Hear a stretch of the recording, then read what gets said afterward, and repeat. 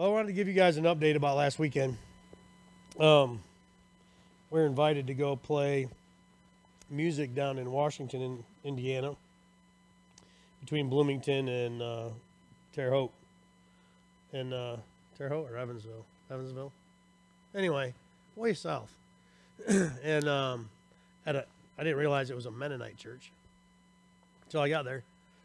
But Friday night, yeah, because I'm thinking this is going to be weird. Because I think they used to be. They broke off from the Mennonite church, but they still have some of the same customs and traditions and stuff. But they're pretty accepting of people, which is really kind of neat. Because I had a friend of mine, Bobby, was there. He spent 30 years in the penitentiary. He was a lieutenant in the Aryan Brotherhood, and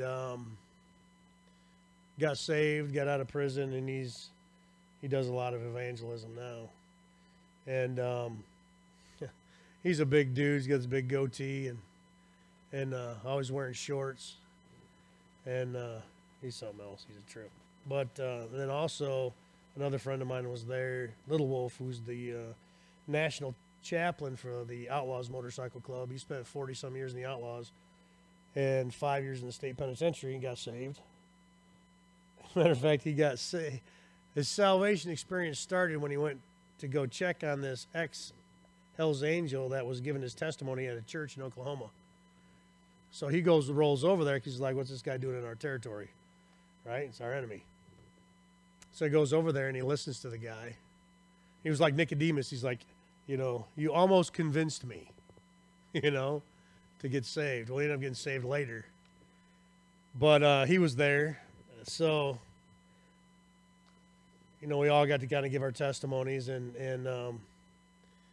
they were so hospitable and loving. It was so cool. No, not judgmental.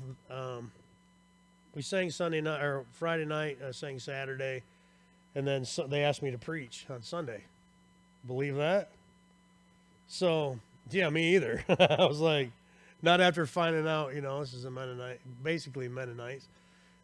And anybody that knows me, this is like really dressed up, and I was wearing a Harley t-shirt and jeans and boots in their church Sunday morning. That's what I brought, you know what I mean? So I didn't know I was preaching.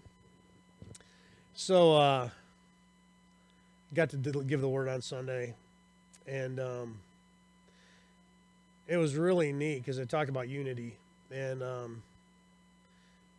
it was really cool to just see how people just come together. And I told him, I said, you look at us and you think, man, what a miracle that these guys got saved. Especially guys who've been to prison. They were high-ranking officers in the Aryan Brotherhood, Outlaws Motorcycle Club, all these guys that from rumor are pretty rough characters. And you guys just loving on us. Just like we're family. And it was really funny because I heard a story on my way back. I got a call from Bobby. He goes, hey, man. He goes, Ammon called me and he was telling me that he went into church that Sunday morning and he's like, man, these guys are the real deal. And they're like, what do you mean? He said, man, I walked in there Saturday morning to pick them up. We were supposed to go to breakfast at 9. They'd been up since 7 in a Bible study. I got there at 7:30. We didn't get done till 9. Because, you wake up and they're like, hey, let's have a Bible study. I'm like, yeah, let's do this, So we're in there fellowshipping and having a Bible study. And it was a blast, And I guess they weren't really expecting that out of these three weirdos, And it was fun because it was like family. We're just everybody laughing, carrying on, and picking on each other and just having a good time. It's like I was hanging out here, and which I don't see that going on when I go out. I don't see that kind of everywhere you go. And I didn't really expect it there, but they invited us to lunch on Sunday, and I was just going to come home. I was planning on coming home Saturday. I was just going to come home afterwards because it's a 5.5-hour drive. They're like, well, why don't you come over for dinner? Because every Sunday they all get together. Everybody in the Wegler family gets together, and they bring a dish to pass. They all go to one person's house to the next. Throughout every day, alternate every week. So we're like, okay, that'd be cool. We'll go grab something to eat and then I'll head home. So I get over there, and before they eat, I was sharing with the guys, before they eat, they sing. And Ammon told me, he goes, hey, we sing a cappella at church. And I'm thinking, yay. You know what I mean? You know. And but when I got there, they break out the hymnals, and I'm like, all right, cool, whatever. But everybody sings their part. The sopranos sing the lead part. The altos sing their part. The guys sing the tenor and the bass parts. And it is amazing. It took me back to, I said, you guys took me to school today. They're like, they just kind of looked at me. I said, listen, I haven't sang like that since choir. And I was like, so I had to think, you know, all right, what is my note? What does my note sound like? Where am I at, you know? And because you can sing any song. You don't have to know it. You know your part, you know? And it was cool. It sounded really neat. And then when they got done singing, then they prayed, and then we ate. And they said the Ammon's wife, Marty, her name's Martha, she goes by Marty, she says, Dave, she goes, we want you to know that we love you guys and that you're part of our family. So when we have family get-togethers, we're going to get a hold of you. We want you to come. She said, my kids adore you guys, and they want you to be at whatever events they have going on. And I'm like, well, that's cool. I mean, I don't know why they care, but that's pretty sweet.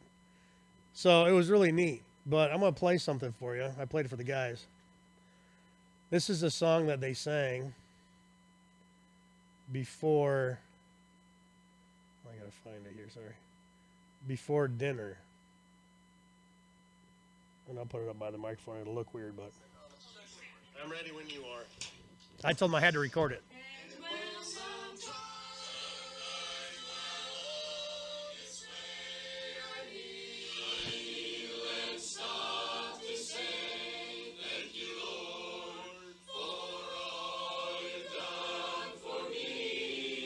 I'm just stand there going. And one day I'll reach heaven's shore. Oh, please let me kneel once more. I've got so much to thank Him for, and I've got so much to thank Him for, so much to praise Him for.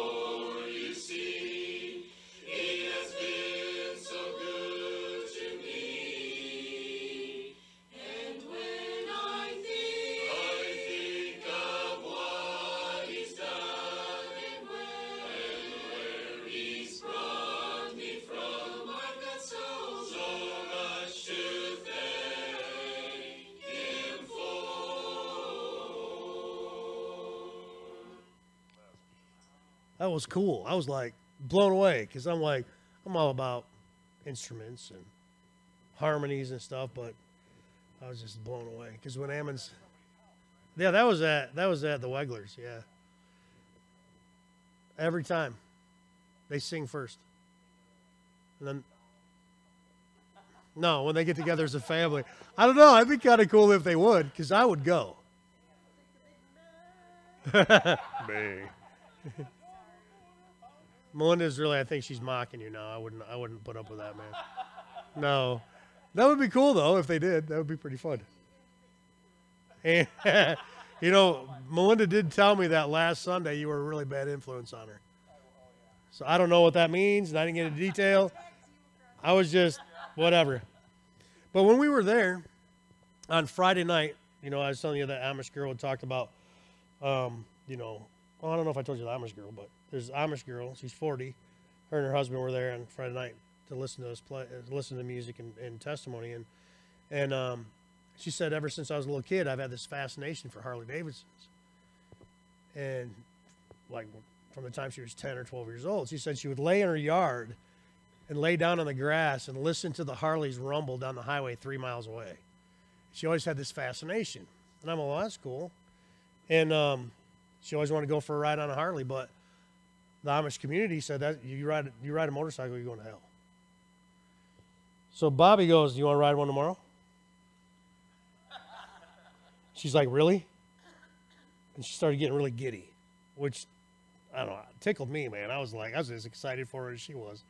So she shows up on Saturday. We're at a campground, and I was playing some music there. And she shows up. She drives up in her husband's truck because she's not Amish anymore. And she gets out, and her husband, Aaron, I was like, dude, it takes a lot for you to say, yeah, go ahead, honey. I don't know these idiots. That one guy you're riding with has been in prison for 30 years. And, but hey, yeah, go ahead, knock yourself out. I got the kids. I'll take care of them when you never come back. But anyway, she shows up, and she is so excited. She doesn't know how to put a helmet on. So she gets a helmet, she puts it on. I help her. I show her how to do it. I put it on for her and show her how to do it. And she's just bubbling. And she gets on the bike, and, you know, Bobby gives her a few instructions, and they take off. And Bobby doesn't just take off. Bobby kicks it down the road. I'm like, yes. And our buddy, the other friend of us, Little Wolf, he's ripping right beside him. And they come back, and Bobby told me later, he goes, she asked me if she could raise her hands up while she was going down the road. And I'm like, do whatever you want. She's back there with her hands up in the air like she's riding a roller coaster. When she comes back, and I showed the video to the guys. You guys seen it? She was so giddy, you know, and which really lit us all up. Well, Sunday I was preaching, and I was talking about unity, and I was talking, and I said, you know, we even got to take an ex-Amish person for a ride on a Harley Davidson this weekend. This has been awesome. And I didn't say her name. I didn't want to call her out. And we get done, and she raises her hand. She goes, hey, I want to say something. So she gets up, and they're pretty free, which is really cool. I like how they're pretty laid back. And she was talking about her childhood, how being in the Amish, she was in bondage, you know, with a lot of things. And she's really been dealing with how her family relates to her now. And every time they say something, try to put a guilt trip on her, it really bothers her and stuff. Well, I'd sent her pictures of her on the motorcycle in the video. And I guess she put it on social media. I don't know if she put the video on there, but some pictures. Well, some of her family's seen it. Well, I'm like, what are you Amish hanging out on Facebook for? You know what I mean? Hypocrites. Anyway, so they give her some grief about it, and she goes, you know, it didn't bother me. She said, this weekend I was set free. I'll read a text that she sent to me. And, I mean, it just touched my heart. Because you never know how God's working in people's lives. And Mary says, this has been one of my happiest days. Something deeper happened, and I praise God. She said, I was set free. And I was like, that is awesome. And then she sent me a picture of her and I and Aaron, her husband. And they're just cool people. Well, I'm going to go buy her a Harley shirt and send it to her. I don't know if they'll let her wear it, but sending it down there anyway. I've got their address, so I'm like, hey, they blessed us for coming down there, so let's use their church money to do it. Hey, why not? It's mine now. Anyway, it's the Lord's. But it was really cool because I kind of gave my testimony before I got into the scripture. And it was strange because Ammon asked me, he says, would you preach tomorrow? And I'm thinking, on what? You know what I mean? He goes, every preacher's got at least one sermon in them. And I'm like, not really a preacher, but all right, whatever. Lord, I don't know what you're doing. I don't know what you want me to talk about. I'm just kind of flat-footed here. But hey, you open the door. It's on you anyway. So he gave me an outline, and my outline was 10 minutes tops, normal. Well, preached for an hour. I was like, man, Lord, that was crazy. Because Holy Spirit just kept moving. Well, I was kind of talking about my testimony and about, getting saved and not having any discipleship and going through that. Some of you guys have heard that before. And afterwards, this lady come up to me and she said, you told my story today. I was like, really? What do you mean? And she goes, I don't even know. She's like, I don't even know if I'm really saved right now. I said, well, hold on.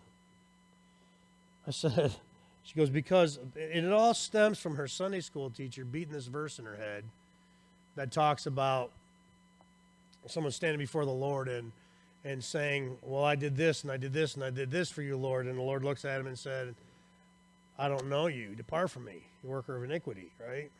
And that's scared her to death her whole life. I said, hold on, I'm going to take you somewhere. So I took her to Ecclesiastes chapter 1. And I said, here's what I want you to do. First, I started reading it to her.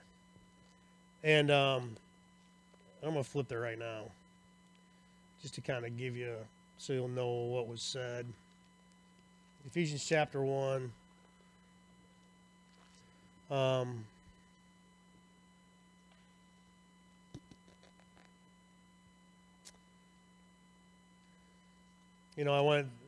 basically read almost the whole first chapter, but verse 7 says, in him we have redemption through his blood, the forgiveness of sins, according to the riches of his grace, which he made to abound toward us in all wisdom and prudence, having made known to us the mystery of his will, according to his good pleasure.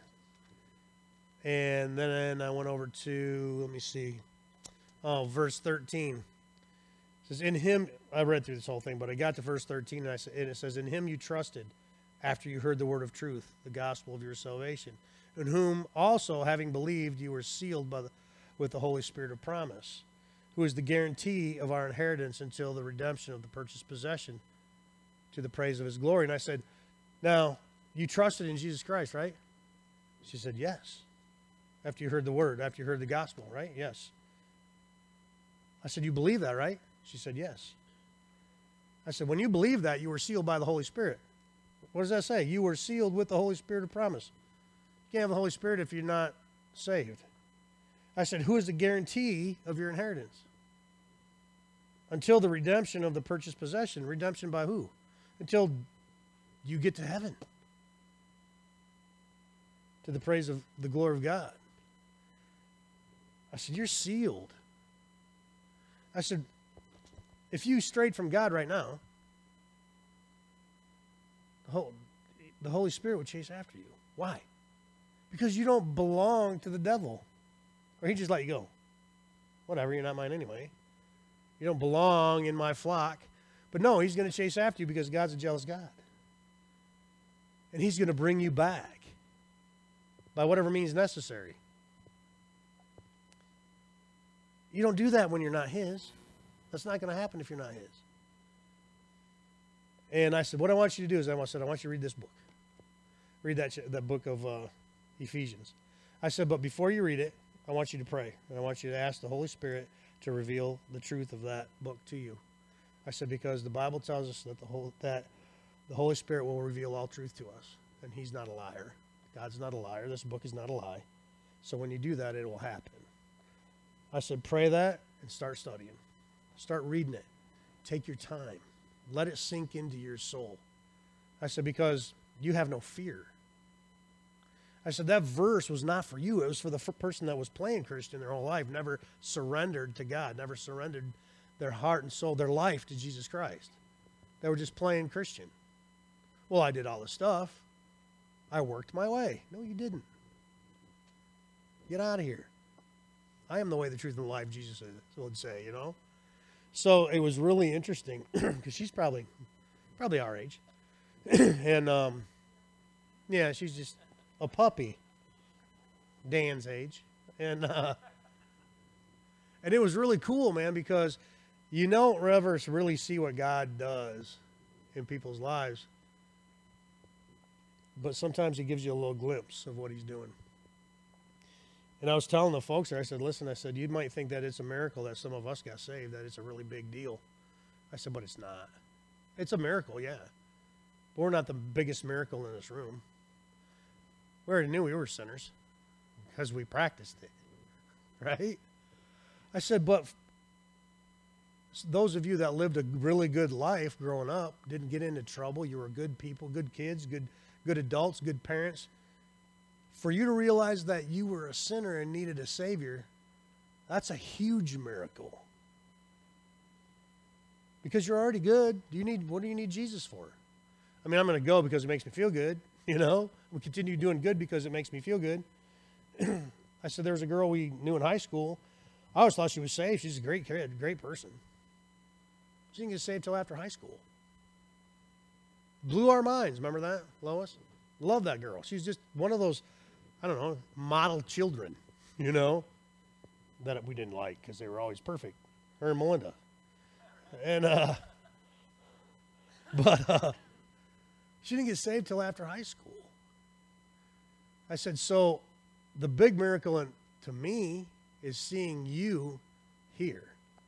Seeing those of you that have accepted Christ, because I know a lot of you have not witnessed the things that we've witnessed, have not been involved in the things we've been involved in, to whatever degree. So that's a big miracle to me. And so it was an amazing time. You know, we got to fellowship, you know, and be able to meet more of the family of God that we'll get to hang out with in heaven. You know, it was really cool. So I wish you could all be there. You can all come anytime. You're always invited, everyone.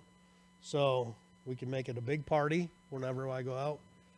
We'll all go. We can make it a big, huge attack. Get a short bus. Yeah, we'd need a short bus. Andy'd have to drive. But anyway, I want to share that with you because it was such a blessing. Thank you. I'm just thankful for my wife going, hey, yeah, that's fine if you want to hang out. And not having any issues with me being gone again for 3 days. Yeah, I did see your emojis. Thank you. Tracy sent me one that supposedly looked like her. I said, that's not you. It's got too many teeth. So she sent me another one. So I asked one, I said, did Tracy listen to last Wednesday? She's like, I don't think so. I said, did you tell her? No, I don't. No, you didn't tell her. So I kind of wasted a good one there. But so anyway, let's get into the Lord. Ron, would you open us up in prayer?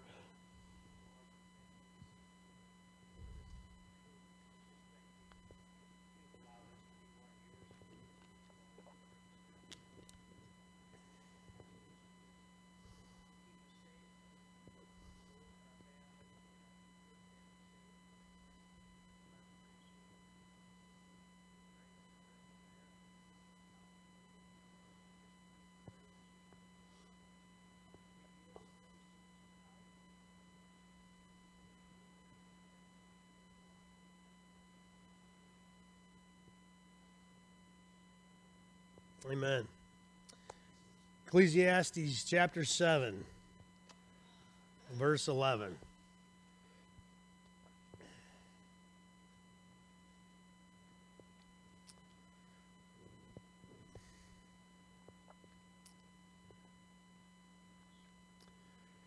Wisdom is good with an inheritance, and profitable to those who see the sun. For wisdom is a defense, as money is a defense. But the excellence of knowledge is that wisdom gives life to those who have it. Consider the work of God, for who can make straight what he has made crooked? In the day of prosperity be joyful, but in the day of adversity consider, surely God has appointed the one as well as the other, so that man can find out nothing that will come after him. I have seen everything in my days of vanity. There is a just man who perishes in his righteousness, and there's a wicked man who prolongs life in his wickedness. Do not be overly righteous, nor be overly wise. Why should you destroy yourself? Do not be overly wicked, nor be foolish. Why should you die before your time? It is good that you grasp this, and also not remove your hand from the other, for he who fears God will escape them all. Wisdom strengthens the wise, more than 10 rulers of a city. There is not a just man on earth who does good and does not sin. So do not take to heart everything people say, lest you hear your servant cursing you. For many times also your own heart has known that even you have cursed others. All this I have proved by wisdom. I said I will be wise, but it was far from me. As for that which is far off and exceedingly deep, who can find it out? I applied my heart to know, to search and seek out wisdom and the reason of things, to know the wickedness of folly, even of foolishness and madness. And I find more bitter than death the woman whose heart is snares and nets, whose hands are fetters. He who pleases God shall escape from her, but the sinner shall be trapped by her. Here's what I've found, says the preacher, adding one thing to the other to find out the reason which my soul still seeks, but I cannot find. One man among 1,000 I have found, but a woman among all these I have not found. Truly this only I have found, that God made man upright, but they have sought out many schemes. Go back to verse 11. Wisdom is good with an inheritance. Wisdom is also good as an inheritance, because wisdom is a source of wealth, just as an inheritance is. And it's profitable to those who are of the living. So we've noticed that as we're listening to Solomon talk in this book, you know, he's always talking about those who see the sun or those under the sun. He's always talking about those in reference to those that are alive. But with wisdom, verse 12, with wisdom you can protect yourself against moral and spiritual attacks. And with money you can protect yourself against physical and financial losses. In Colossians 2:13 it says, in Christ are all the treasures of wisdom and knowledge. Christ equals that life. 13, who can change the will of God? Who can change the will of God? Anybody? Nope, no one. 14, it says, in the day of prosperity be joyful, but in the day of adversity consider, surely God has appointed the one as well as the other, so that no man can find out nothing that will come after him. So God's allowed for us to experience times of prosperity and times of adversity. We've all been through that. We've all been through times where we had much. And we've all been through times where we didn't have a whole lot of anything. And Solomon's telling us to enjoy the good and understand that the good and the bad are important, just as important. So they're for us to experience and to thank God for his provision as we go through both times, both situations. We never know when this is going to show up in our life. We never know when we're going to have a lot, when we're going to have a little. Paul said to be content in whatever state we're in. He said that he's had a lot and he's had very little. It said, so that man can find out nothing that will come after him. We're not going to know what happens when we're gone. We're going to have no idea. He said, I have seen everything in my days of vanity. There's a just man who perishes in his righteousness, and there's a wicked man who prolongs life in his wickedness. We've heard the saying, well, I've seen it all, or I've seen everything. You know, after you see some goofy, crazy thing go on, well, now I've seen it all. Usually Andy's doing something, probably. And Deb's going, now I've seen it all. And many times we've heard that saying. We've seen all kinds of craziness in our lives. And I think Solomon's commenting on that here in his day. He's seen people that were good people die young. And evil people live to a ripe old age. And I think we've asked that question a few times in our own lives. It's like, why are the good people passing away early? And you got some crotchety old person that's just meaner than a snake, lives to be 100, you know? And it's just hard to understand. He goes on. He says, do not be overly righteous, nor be overly wise. Why should you destroy yourself? Do not be overly wicked, nor be foolish. Why should you die before your time? See, Solomon didn't see the relationship between righteousness and blessing, and sin and punishment. See, he decided that the best route to take was to avoid extremes.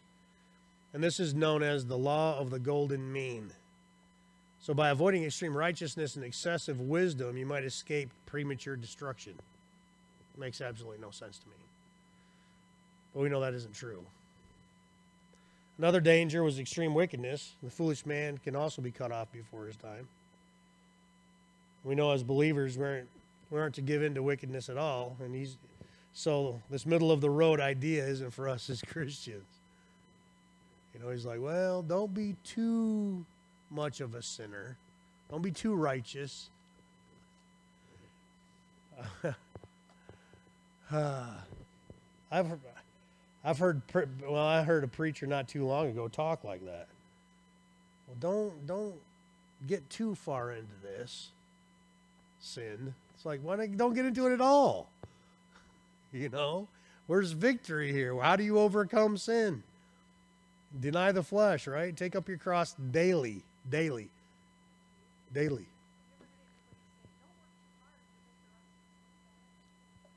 Well, yeah, right. True. Usually in the union shop. I know, me too. That's where that came from. Slow down, you're making us look bad. No, I'd like to get this job done. Yeah, exactly.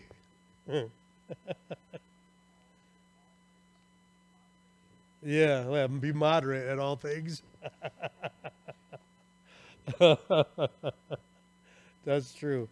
Verse 18. It is good that you grasp this, and also not remove your hand from the other, for he who fears God will escape them all. According to Solomon, the best policy is to grasp that fact of mediocrity, I guess. Grasp that fact of, no, Siri, I'm not talking to you. Grasp that fact or the idea that you shouldn't be too much of this or too much of that. Well, all this is coming from a humanistic viewpoint. So, I mean, it's not getting into the spiritual mindset whatsoever. So, from the viewpoint of life on earth, that's where he's coming from. And, well, I mean, he goes on to talk about how, you know, we call him the wisest man. I mean, he knew more than anybody we have in history here.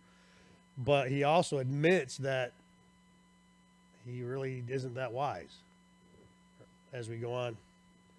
So the untimely fate of the over-righteous man and the self-destruction of the wicked, the one who fears God by walking in the middle will escape both pitfalls. Like, really, dude? Said, do you think God wants us to be moderately sinning? Or moderately righteous? I don't think it says that in the Bible anywhere. Be moderately righteous. God wants... What's that? Well, exactly. Right. I will spit you out of my mouth. Well, yeah, there's no fence. I experienced that. Let me tell you about it. Tell you what God said to me. 19, wisdom strengthens the wise more than rulers of the city. So Solomon believes that wisdom gives more strength and protection to a man than 10 rulers give to a city. So wisdom is greater than military force, is what he's saying here. Verse 20, for there is not a just man on earth who does good and does not sin. The word for, it says, for there is not a man. That connects this verse with the verses prior to that. What's the connection? Well, we all need the benefit of wisdom that Solomon's been discussing. We're imperfect. All of us are imperfect. We all sin. We all fall short of perfect righteousness. But we are counted as righteous through Christ but our ability to live out that is pretty lacking, right? Jesus counts us as righteous, but none of us hit that mark. And only through the blood of Jesus Christ are we seen as complete. So we need to die to our flesh every day. We have to make a conscious decision every day to say no to our flesh. We've spent a lot of years training our minds to say yes, and now we got to do different. It's not always easy. All this I have proved by wisdom. I said, I will be wise, but it was far from me. If we have a healthy understanding of our failures, it will keep us humble. And when we're given criticism, we'll be more accepting towards it.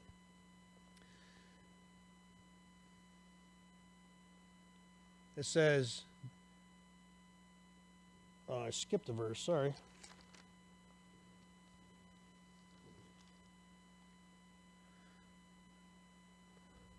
I'm sorry. Do not take heart. I was reading the wrong verse. Do not take heart to everything people say, lest you hear your servant cursing you. So if we have a healthy understanding of our own failures, it keeps us humble. And when we're given criticism, we'll be more willing to accept it. So if someone's talking about us in a negative way, we'll just be glad they don't know everything about us. Right? They probably never shut up. I know they wouldn't with me. They're over here talking smack about me. Well, Dave did this, Dave said this, Dave acted like this. I'll be like, cool, that's one thing. Nah, you ain't getting any more information because this will never end. This conversation will go on and on and on and on. And that's true about all of us. And you know, one of the most difficult things to do is to be transparent with each other. But it does build strength. And that fear of somebody knowing you, knowing what you deal with, what you've dealt with, the struggles that you have, you think, well, if my brothers and sisters, or my brothers really knew who I was, they wouldn't love me. You know, judgment would kick in. And they'd be like, no, you're good. You probably should leave. You know, we can't. That's a little bit more than we can handle. But it's interesting because when we don't give into that fear and we share with each other, there's a bond that grows. I had a friend of mine come to me one day and he's like, listen, man, I really need to talk about something I'm struggling with. And I'm like, oh, okay. Because for me, it's like, I don't know if I want to hear this, you know. But then he's sharing things with me, and I totally could relate to what he was going through because I'd been through it myself, you know. And I'm like, there's no judgment here, man, you know. And he was afraid that if I knew that, what would my reaction be? How would I feel about him? What would I think about him? And all it did is make us closer because I'm like, I've struggled that before. I get it. And it's not easy. And I understand where your heart's at. And I appreciate you coming to me because that's amazing. Because I never went to anybody. You know, I went to the Lord. But, I mean, I didn't go to another brother and go, hey, man, I'm struggling with this. Will you pray for me? What can I do?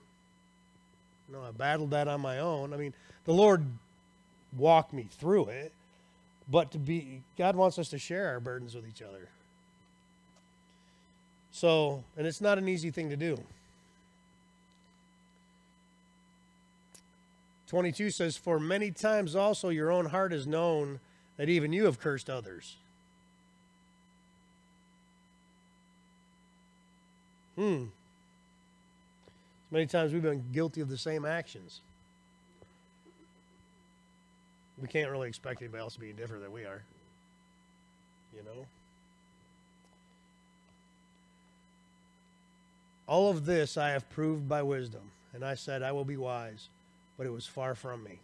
Now I'm at the verse I said earlier. Solomon used his wisdom to look at all these areas in life, and he wanted to figure out all these mysteries that he had uncovered, but he couldn't. Without God revealing truth to him, he was at a loss. Life was to remain an unsolved puzzle. I mean, how do you understand it?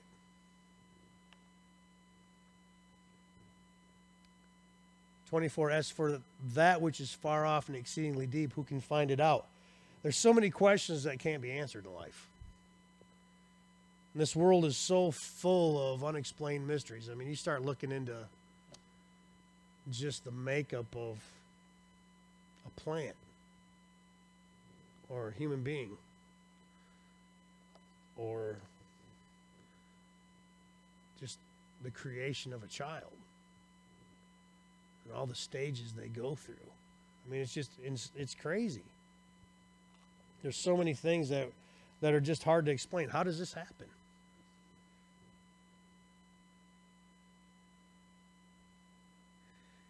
He says, I applied my heart to know, to search out and seek out wisdom and reason of things, to know the wickedness of folly, even the foolishness and madness. Because, earlier on, when we were earlier chapters, I don't remember which one it was, but we were talking about, the same thing, how he was trying to understand that, right? Even though Solomon didn't find the answers, he gave all he had in search for greater wisdom and to find a solution to life. He wanted to understand the wickedness of foolishness and the lack of good sense and madness. Well, some of that stuff I don't think I'd really care to know, but he sought after that. And he says, and I find more bitter than death a woman whose heart is snares and nets, whose hands are fetters. He who pleases God shall escape from her, but the sinner shall be trapped by her. Now he uses this picture of a prostitute or loose woman who can influence a man's desires. She's more bitter than death. She has ways of snaring men, and these men are in bondage to her. Anyone whose desires to please God will escape her traps, but the man who gives in to the sin will be sure to cross her path and be entangled in her web of perversion. This woman could be a type of the world or of the wisdom of the world. Nevertheless, it serves as a warning. Verses 27 through 29 says, which my soul still seeks, but I cannot find. Here's what I have found, says the preacher, adding one thing to the other to find out the reason, which my soul still seeks, but I cannot find. One man among 1,000 I have found, but a woman among all these I have not found. Truly this only I have found, that God made man upright, and that they have sought out many schemes. So through those verses, it seems to express Solomon's kind of disappointed with people. No one he has met was living up to his expectations. So out of all the men that he had known, how many were true brothers? How many were true friends? He discovered that good men are rare and good women are rarer still. Well, look at Solomon. How many wives did he have? How many concubines did he have? So that kind of tells you his whole focus towards women. When you've got 1,000, really, one's plenty. No one met his expectations. He couldn't find a woman among all these. And that statement seems a little bit harsh, but based on our Christian principles. But remember, Solomon wasn't coming from that mindset of Christianity or belief in God. He was coming from that worldly mindset. And remember, Orthodox Jews, they get up and pray every morning, thanking God that they weren't born a Gentile or a woman that was their mentality back then. And some cultures today still look at that, look at women as property.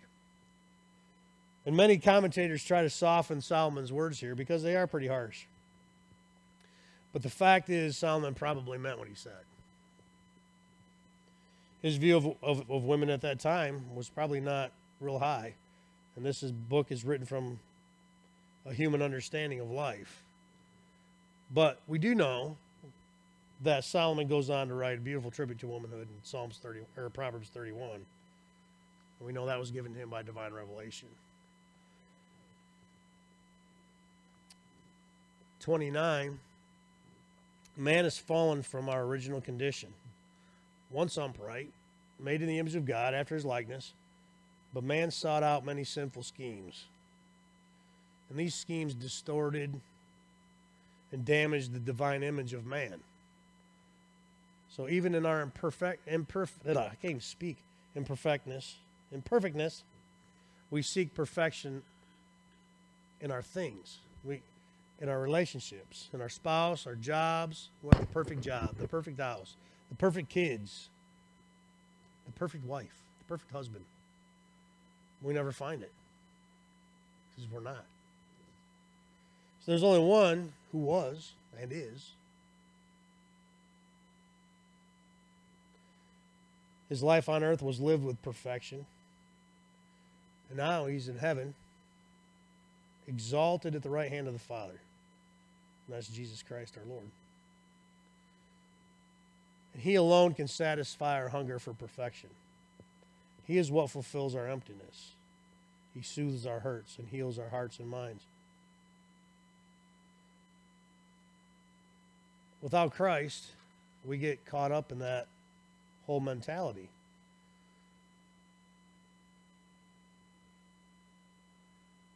Always chasing after something that we can never attain. Things. Because that's all that there is to satisfy our soul. Is to, like we spoke earlier in chapter, it might have been chapter 7, buying more things, getting more things, chasing after the next greatest thing. And we see that in Christian life. It's like Christians can't be satisfied with this right here. They got to chase after some extra biblical something coming from someone to make them feel more spiritual without getting in the Word and studying, taking the easy road.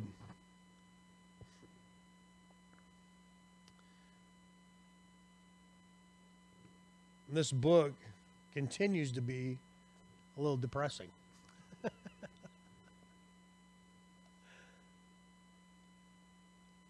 Solomon is just bringing out the heart of man. He's just exposing the heart of man. And it's a good reminder to us of where we came from, and keeps our hearts and minds focused on who brings us that peace and that comfort, and who brings us that satisfaction. We don't have to chase after things to satisfy our lives, because Jesus did that for us. He is the satisfaction in our life. He's the reason we're content. Now, it doesn't mean we don't get discontent, because sometimes we do, because we fight this flesh every day. But I just want to encourage you to just be thankful for where God's brought us. And knowing that Christ gave us that gift of salvation, and we don't have to battle a lot of these things. These temptations, and we know that the wisdom of God is a wonderful gift. So we're going to close, and then we're going to get into our prayer time. And it's good to be back. Good to be home.